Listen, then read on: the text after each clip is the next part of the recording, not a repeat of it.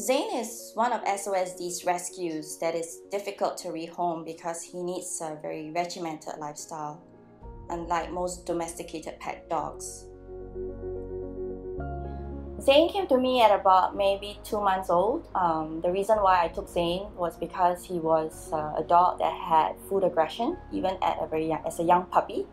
Zane was actually rescued in the rain on a rainy day because he had a maggot wound and his mother had already abandoned him.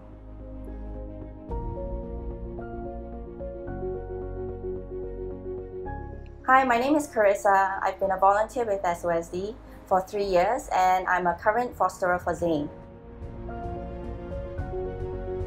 Zane actually started as a young puppy and he had already some problems with his left hind leg. It started out with him with his leg sort of, just very small light cramps on his hind leg. So he really couldn't walk. So some of the signs were that he was always biting on his left hind leg where his kneecap was, and it started getting worse and worse.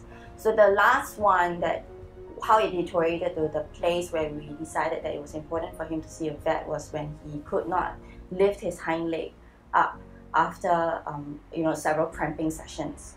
So during that time, I managed to record a video and we sent it to one of SOSD's vets for them to review so that we can decide whether we should bring Zane in or not to the vet. So that's when the vet actually told us to bring him in because he probably has a kneecap problem. We took Zane to the vet. We went to United Vet under Dr. Mark because that's where Zane was with originally. So Dr. Mark actually told us that Zane has a luxating patella. And what that means is he actually has a bow left leg, equivalent to like a human leg that is bow-legged. And what that does is that it really stops him from really being able to walk properly. And his condition came about was because his leg did not grow, or it did not really conform, as medically speaking, to how a dog's leg should naturally be in terms of his kneecap and his upper thigh.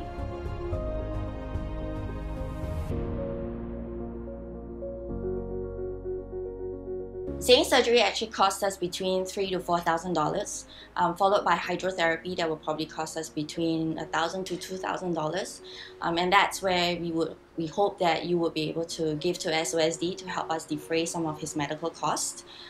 These costs will probably help Zane to gain a better quality of life and also have a much longer life.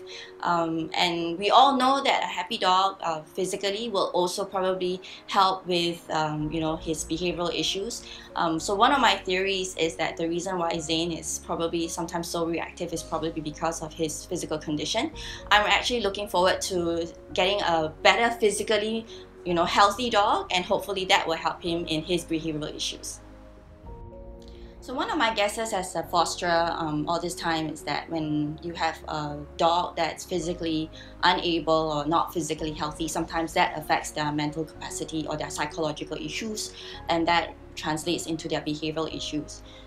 As a fosterer that has rehabbed many dogs before, I am sort of looking forward to getting a healthier Zane, because we all know that a physical healthy dog will lead to a healthy dog, not just in terms of physical health but also in mental health and also in emotional health. And this is one of my guesses. My hunch is that some of Zane's reactive issues could be linked to his physical health, and we all know that because having a leg that gives you a lot of problem and has caused him a lot of pain. I'm looking forward to getting him good rehab so that we can also work with him on his behavioral issues, and I'm looking forward to see if my theory is correct, that he would actually become a better dog.